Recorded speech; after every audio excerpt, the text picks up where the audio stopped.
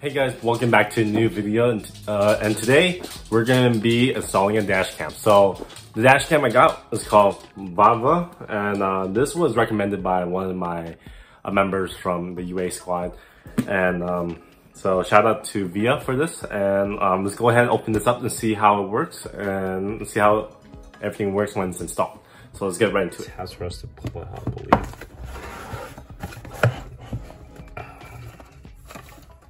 It's such a nice head. I don't want to ruin this. Let's go ahead and put this back where it belonged. Here, and this is the... Oh, this is the front camera mount. Oh, that's the only choice we have.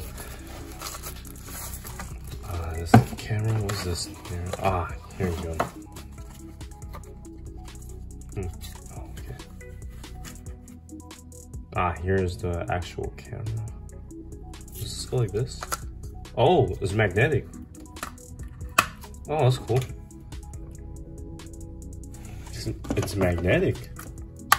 So this could go in the front for sure. Just rotate like this. Nice. There's an opening right here. Oh, this is where the SD card goes. Oh, interesting. And that's pretty much it. Let's see. Oh, look, a prying tool. This is what we needed. So this is the cable. I believe this one goes right here. For this one right here. This one has to be charged, doesn't it? Huh? So, oh, cool. I want to remove it easily. Goes like this.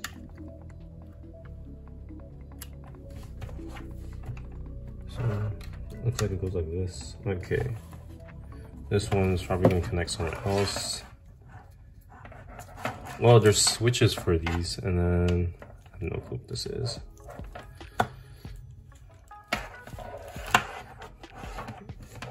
So this right here, I'm pretty sure like every car has this already. I'm pretty sure your like new generation cars already has a USB part built in for this. So I'm pretty sure you need one of these. You already have one, you probably don't need this one that's providing. And then wire clips, and then double-sided tape circular. So let's see, and this is the rear camera too. And this one could potentially connect with which one? Oh, these connect with each other probably. Oh yeah, they do. So these two connect with each other, while this one probably connects with this one. Yeah, there you go.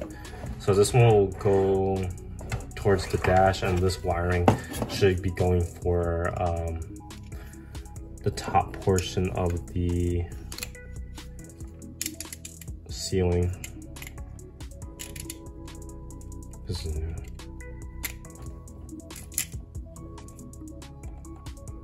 Alrighty, so I figured out a way to do the wirings with the ceiling and the bottom portion of the panel for the passenger side. So the passenger side basically, or let me start off. Okay, so we come up here. This is where the dash cam is. So these both wires go through here. So basically it just goes through here. It goes under this panel. You can just tuck it in. You don't really have to take it off completely. And then it goes through here and then into here. So the one that goes to the USB goes through down here, and then it goes down here to here to here. And then I followed this wire where it goes under the seat, and then hold on, and then I had it to go under here where it goes with all my airlines and everything like that. So it goes through that hole. Not sure if you guys can see it. That hole down there. You guys could take that panel off for sure. So, and then ran the line through here, into there, then into here. The reason why I'm not doing this one is because this one doesn't work. The connector always ends up being unplugged regardless if I try to put everything back together properly. So, and it doesn't really work anymore. So, and I need these buttons out so I could take pictures or start recording.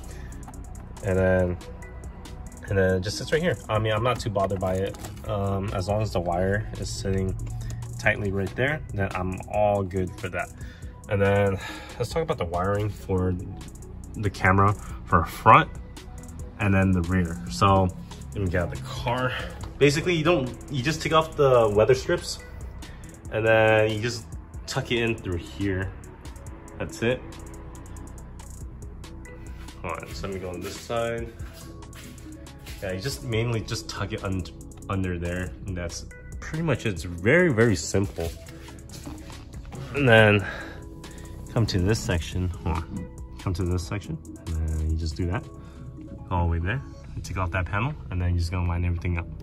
So I'll show you guys the final results of the wiring and everything like that, and then trying to get this thing turned on. Alrighty, so now that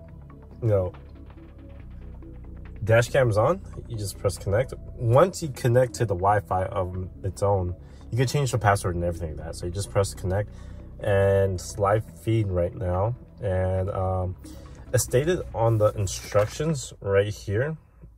It says dash cam. Oh, let's see if you guys can read that. You guys can see that. Dash cam will automatically enter record mode after powered on. Wi-Fi connection to the app is not required. So basically, it's stating that once the SD card's in there, it's automatically recording for itself. So if there was an accident or you got into an accident, you can take out the SD card, which is back here, and then call it a day right there. So you can just do that, or you could just have it connected to your phone, and then you should have a recording. I think it's on.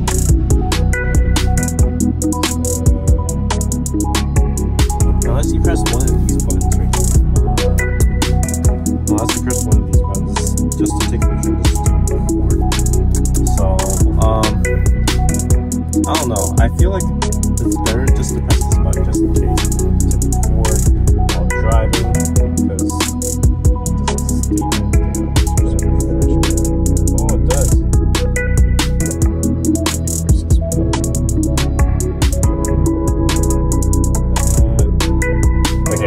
So basically the dates are off and the time is off, so I'm gonna have to fix that.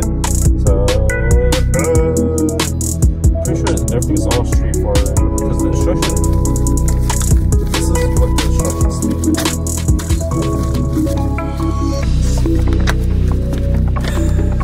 Download the app, that's it. Video history setting, use the snapshot button.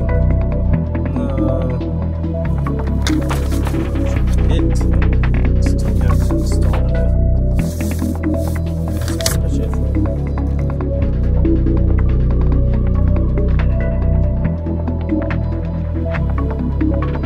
Okay, so I'm gonna go ahead and readjust the time and date, and then we should be set to go.